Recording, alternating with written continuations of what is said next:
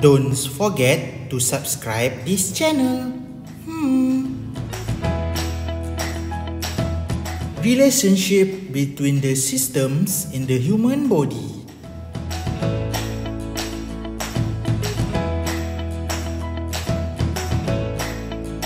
In this video, you are going to learn about example of the relationship between the systems in human body.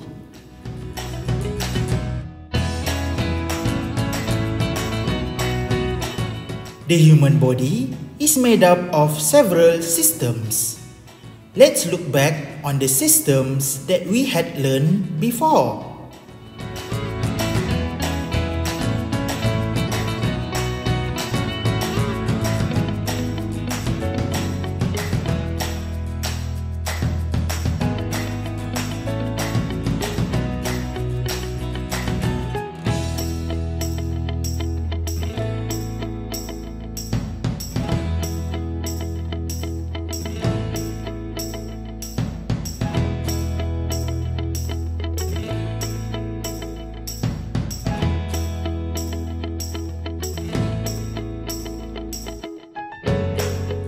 Let's review the human blood circulatory system.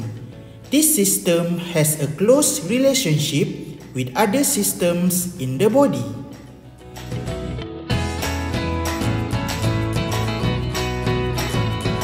The respiratory system transports oxygen. It depends on the blood circulatory system to transport oxygen to the whole body and remove carbon dioxide from the body.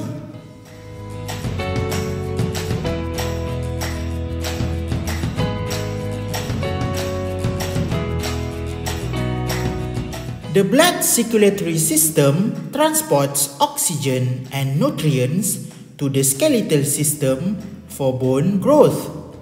The skeletal system protects the organs involved in respiration and blood circulation.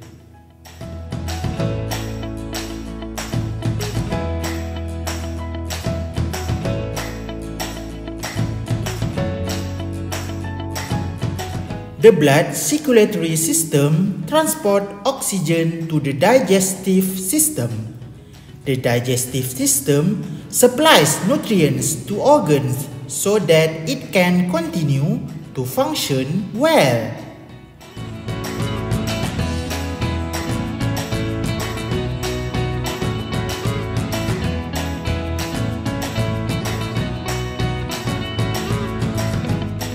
The system in the body cannot function independently.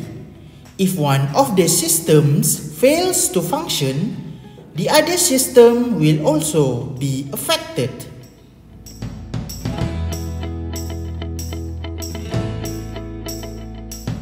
Choking on food can disrupt respiratory system and digestive system. Let's observe this simulation.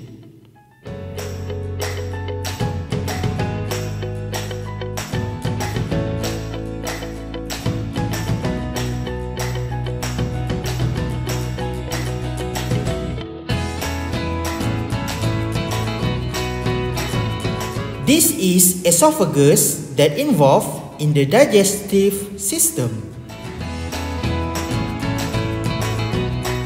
This is trachea that involved in respiratory system.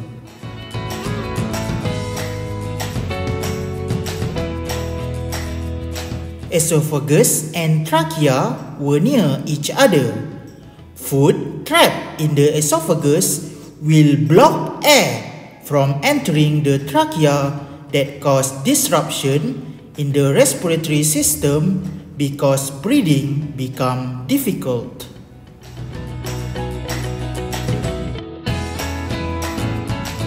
Fractured bones disrupt skeletal system and blood circulatory system.